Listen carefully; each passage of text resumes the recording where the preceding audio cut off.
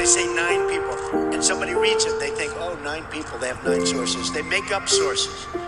They're very dishonest people. In fact, in covering my comments, the dishonest media did not explain that I called the fake news the enemy of the people, the fake news.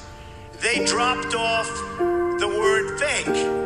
And all of a sudden, the story became the media is the enemy. They take the word fake out.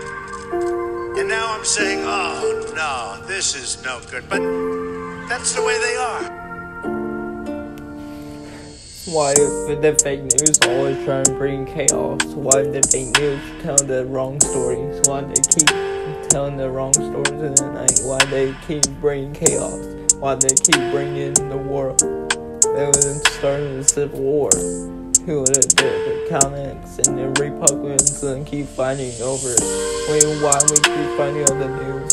Why we keep watching the news? It's fake all the time. It keep going. Why we keep laughing and why we crying? Why we keep listening to fake news and fake people in the world who tell the story of the news? Feel fake as hell. When you think about the fake news, don't think of, oh, what happened? Think of their fakeness.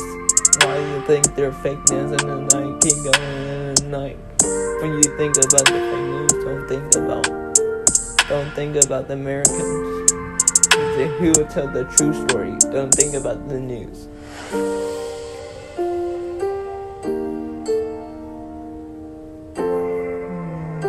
Think about fake news. They take the facts out every time I think watching it. When they take the fake, they brainwashing kids in the night.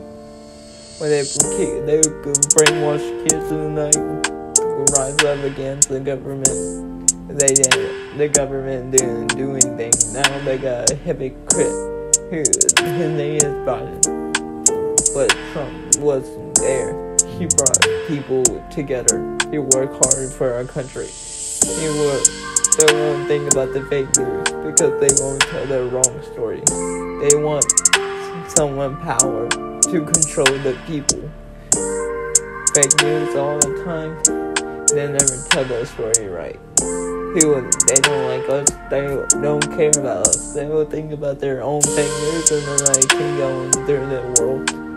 When you think of they control everything around the world, don't think about who think the world. Don't think about the fake news. Don't think about Americans who stand together. We won't break apart like we used to.